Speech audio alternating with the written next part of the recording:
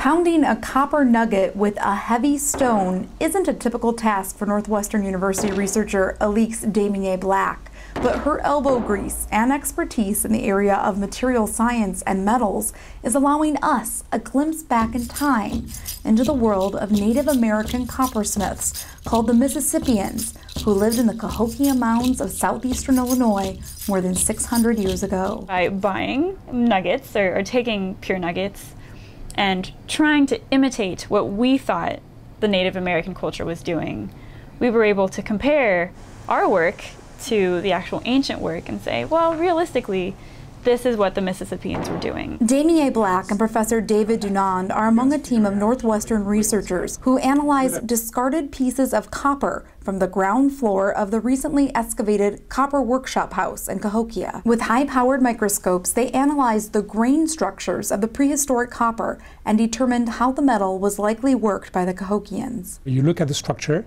and you say, okay, what happened to the metal? The metal has, in a sense, a memory of how it was processed. And so we can deduce from what we see a number of things. To replicate what they saw under the microscope, they used store-bought copper nuggets, a heavy stone, and a furnace set to the temperature of the coals of a wood-burning fire, and hammered and annealed the copper into workable thin sheets. If I had to create an object like this, I would do the same. I would thin it, hammer it, and I would put it in a furnace. It's the same technology. They didn't have the scientific understanding of why, but they definitely had the know-how. Cahokians were part of a sophisticated civilization that Northwestern University anthropology professor Jim Brown has been studying for more than a decade. He says the coppersmiths of Cahokia were important craftsmen. Copper was basically a very sacred mineral, and it was used to fabricate what you might call jewelry, or what Native Americans would call regalia. This scientific analysis of the copper, which was published in the Journal of Archaeological Science, also sheds light on how the copper sheets were pieced together and cut.